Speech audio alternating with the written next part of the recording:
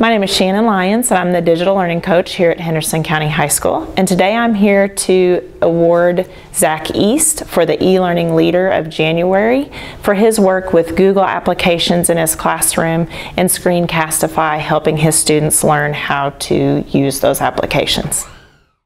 My name is Zach East, and I'm a 10th grade algebra data teacher at Henderson County High School. So I'm actually a second year-ish teacher. I started in January last year here at the high school, and that was my first teaching job. I graduated from Caldwell County High School in 2015, then graduated from Murray State in December of 2018.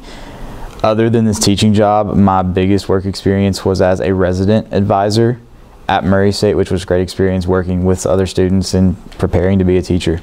One of the really cool things that I've noticed at Henderson County schools is the fact that they are one-to-one, that every student has their own device. This is actually the first school I've been in that every single student has had a device, and it's just really cool to have the opportunity when I'm working with the students to give them the opportunities to use technology on a daily basis.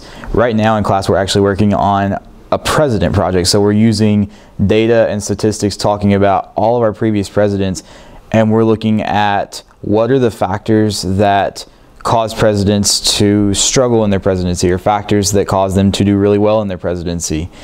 And we're using Google Docs to write a letter to the 2020 president candidates talking about those successes and those failures to prepare them. We're also using Google Sheets to create graphs and spreadsheets and all kinds of other resources to include in our letter.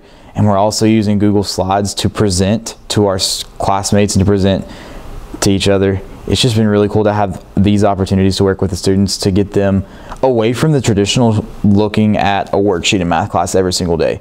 I mean, yes, there are some things in math you have to do on a worksheet, but it's just really cool to give the students the opportunities to do work in new and exciting ways, because we are in the 21st century and these kids are going to use technology every single day in just about any job you can think of. And so giving them the opportunities to prepare for that now has been really cool.